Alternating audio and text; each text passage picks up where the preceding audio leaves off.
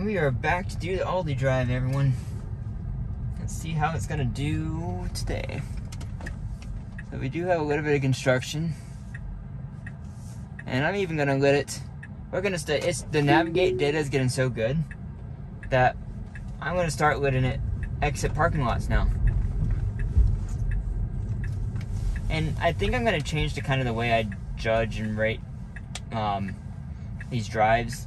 Not necessarily, they aren't going to be strictly on disengagements for like strict metrics. It's going to be some subjective metrics involved. And the traditional metrics are, did it disengage on the road? Because it never could do parking lots. But now that parking lots are starting to work better, thanks to better nav data and other functions like that, now we can start counting disengagements leaving parking lots, because that adds a whole new layer of challenge to these type of routes. You tell me what you think. If you want to see that type of challenge, I'll definitely add that in, and we'll continue to do so with version 12 and everything else.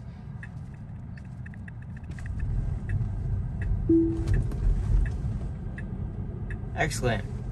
That's what I would have done, gone into the middle lane. And then maybe even, technically I know that I should be in the far right lane for where I'm going. But I'm actually glad I got in the middle lane, because now we're going to see what it's trying to do right here. It's trying to go cross over the lanes, and hopefully they kind of redid some of the painted lines since they repaved up ahead right here.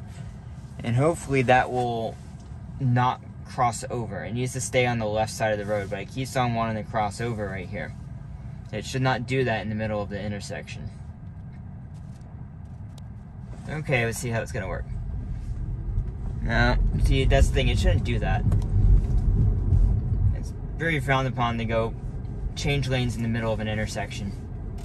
Like, it needs to get in the right lane here. And that's why it's doing it, but at least it should turn on the blinker if it's gonna do something like that. In my opinion, that's bad behavior. And outside of like these 10 type of test videos, I probably would disengage for that.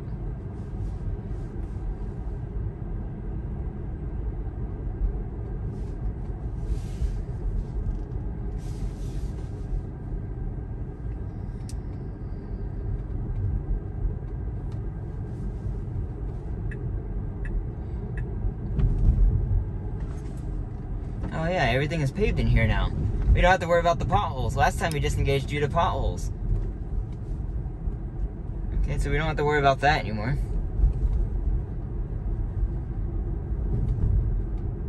It's a nice, smooth road.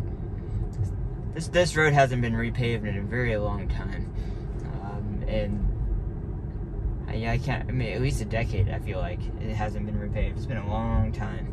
But it's definitely needed. It had a lot of potholes and a lot of the sewer grates or sewer, can't think of the name, with the round plates in the middle of the road. Now they're all covered up and everything's super smooth. It definitely seems like as long as I'm looking forward that the nags have been reduced. Seems that way. Someone else double check me. So there's the nag. I haven't touched the wheel since right before I said, hey, we don't have to deal with potholes. That right where we're turning right onto this road. So that was a good minute or two of no nags. We'll see how the next time I get nags. I'm guessing it's gonna be before I make the turn. I'm not gonna touch the screen, because I bet when you touch the screen that immediately tells the computer, hey, you should go to the next nag. Make sure you're holding onto the wheel. But as long as I'm looking forward and my eyes aren't gazing off, which they did a couple times, it's just the way I drive. I look around at my surroundings. I look at the mirror behind me, look at my surroundings around me, see what the car beside of me is doing. And so I'm glancing off constantly. And that's the advantage of full self-driving. It allows you to do that, and you know you're pretty much safe from the car. You know, it stays in its lane, so you can. Hey everyone, well, it turns out I had run out of space on my phone, and it stopped a while back before the turn. I wanted to show you how quickly it's rerouted. You probably didn't even get to the point of me saying I was going to Harbor Freight.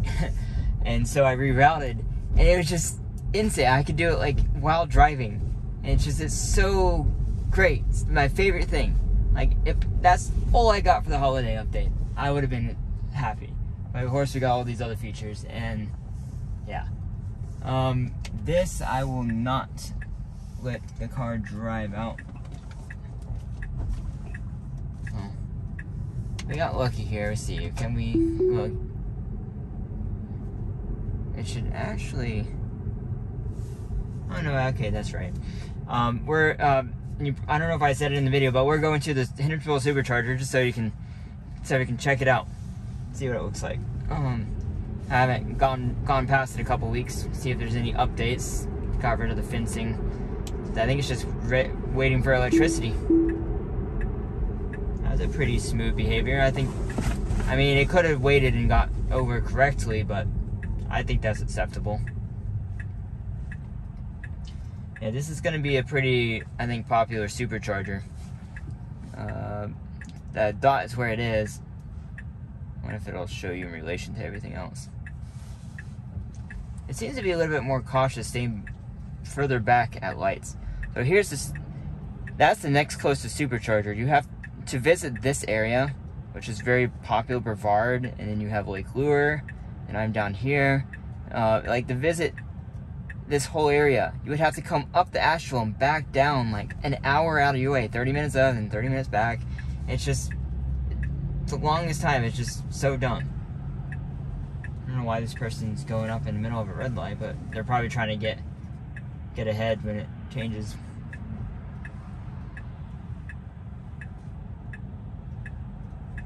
Unless they're just trying to run the red light. Okay, I don't know. Anyways, but yeah, it's so nice that we're gonna have one right here. That fills in a good gap. We need one down here in Columbus, and that basically fills straight over in the red light. Unless his light's broken. I don't think so. It's possible. Full slow driving won't do that. What it would do is it's going to bail and get in the right lane and go up around, is what it would do if the light stops working. Now that is a good scenario if all the lights did stop working correctly. It's a good question, like what would happen? What would it do?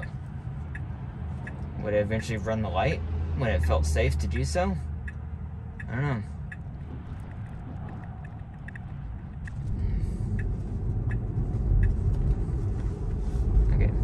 So Panera is where we're going. Oh, it's gonna stop in the middle of the road, isn't it? Okay, well, let's just end this right here. I think all we're gonna do is just kind of go through the parking lot, and then we'll go back to Aldi from here. Yeah, you can see the supercharger is basically complete. We would be pulling in right here. Got 12 stalls. Everything looks nice. I just gotta turn the electricity on is all. And I guess they have to patch in. Let me just turn my camera so you can see it. Right there is my favorite stall. That is the pull-in stall for Cybertruck and for people towing trailers and vans and whatever else. Please don't use those stalls if you do not have something behind your car. Please keep them open, even if the supercharger's wide open. Don't steal those stalls, please. But that's happy. I should almost never have to use this since I'm local. But if I ever get home and I'm like bare minimum charge and I just have to stop for 2 minutes to make it home, I will do it. Let's see. Let's keep on going. Nice little update here. Navigate to Aldi.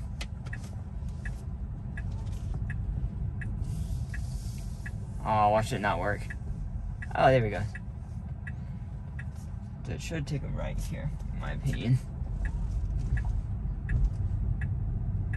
Oh, let's make this light.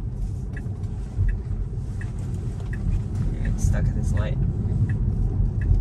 Okay, what way was it going? Okay, so it took the way I wanted to go. So this is just a bunch of pay attention to the road, yeah, because it knew I was looking at the screen when I enabled it.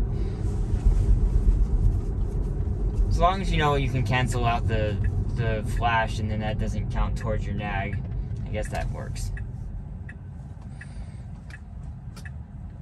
Extra cautious at the 4-way stop. You can go, car. Very cautious there. This intersection, I don't know if I've ever done this on video, maybe one time a long time ago. This intersection is difficult for the car because sometimes it's not easy to see down left. That's the oncoming cars, and then you have traffic coming from the right up the hill. That's easier to see, but I can't see from the left. And I can see there's a car coming. I would not go right now. I'm gonna disengage if it tries to go. Actually, well, never mind. The car stopped from coming down the hill, so it was safe to go. So my car did a good job. And so now we're gonna go in the Ollie. Everyone, you didn't even see this part. I do want to mention I had 2 or 3 disengagements strictly. What the heck? That was it just randomly decided to brake really hard right there. I'm gonna go right here. I did have some disengagements, though I guess I can't really put them in the video. That was because it kept on trying when I was crossing this road right here. It kept on, there's a right turn lane that goes this way, and it kept on trying to get it in the right turn lane to go straight. It's done that a while back, but maybe something with the map data or something on underlying changed. Well, but yeah, we'll see you on the way back out, and we'll go home. And we're back, everyone. Sorry for the quality on the last part of this video, but we're gonna have to set it to 1080p to make sure I don't run out of space. Fortunately, it doesn't seem to affect it too badly. It's mostly just trying to see the visuals and any text on the screen. So we stopped at the stop sign, we're going, there's no cars coming from the left. No cars coming from the right, and we can go. Shouldn't stop in the middle of the road though.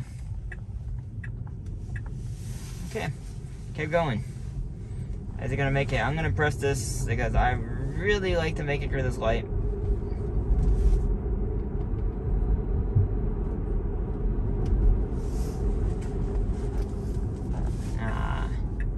Okay, fine. Well, I'm gonna stop the video because this is a very long light, and then we're gonna restart it. Okay, and it finally turned, however many minutes later.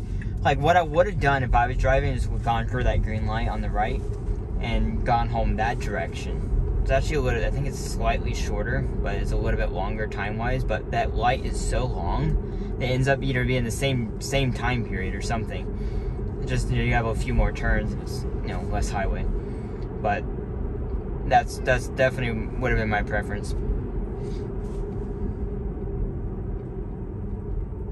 It seems like this is fixed, where it's not getting in this right turn lane, or thinking about it. Like, what it would do is turn on the blinker and not actually get over. It would turn on the blinker saying, hey, actually get in this lane because we're about to take a right onto the highway. But this is not the highway entrance ramp here. This goes into the mall. And these little jogs in the map right here confuse it. Like, it thinks we're on the, like, this is not the right side of the road. I don't know why. These are all over the map data. I don't know why it does that. And it's interesting how this light, the light I'm stopped at, isn't on the map, but these two are. That's weird.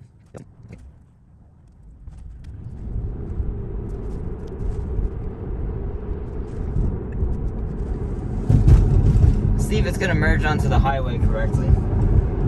And by that, it should turn the blinker on and get over before it gets to the very end. I'm not gonna settle on that until I'm sitting in the back car and I don't have to worry about it. It needs to turn on the blinker now, get over it, exactly like that. That's, shouldn't be doing no worse than that ever. They really should turn the blinker on sooner, but that was acceptable, completely acceptable. Now I'm gonna go ahead and up the speed, because no one, it's going up to 65 and no one goes that here. it's actually not safe to go 60 in this area right here because everyone's going 70. Which is why maintaining speed for traffic flow is happening.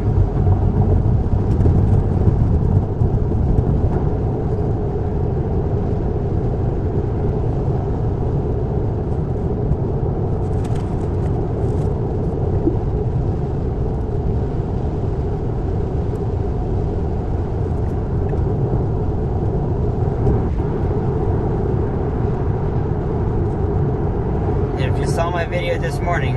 Oh, look at... No, we don't actually want to do that. Saw my video this morning. There were 2 police cars at the bottom of this hill waiting for people to speed. It's more so for the other side of the road. But still, you don't want to be speeding here. Not more than 5 over. Must be on their lunch break. They're not there right now. They were backed up right here. Ready to get people. And they were, trust me, people were going, the speed limit on that side of the road is 45 mile an hour, and people must have been going 60.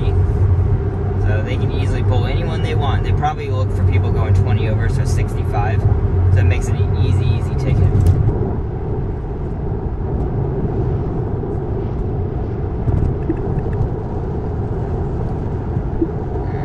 I should have kept on going out of that lane. I'm gonna make it get out of that lane just because there's a car coming up behind me.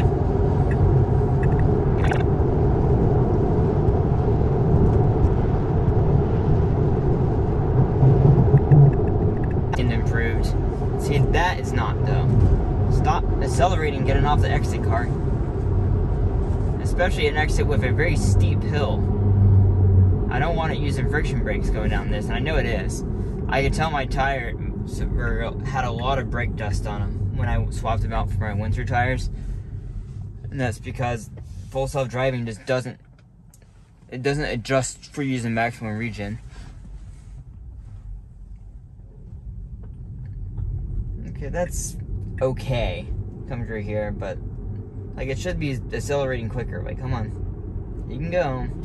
It just kind of just so timidly decelerates right here. I don't know why. And then it brake. Okay. I'm having to press the accelerator. That annoys me. Anyways, yeah, I think this route was about the same as last week. I will note anything in the video, should anything special happen, but I think it was pretty good overall. Tell me what you think, and I will see you next video. Thanks for watching, everyone. Bye.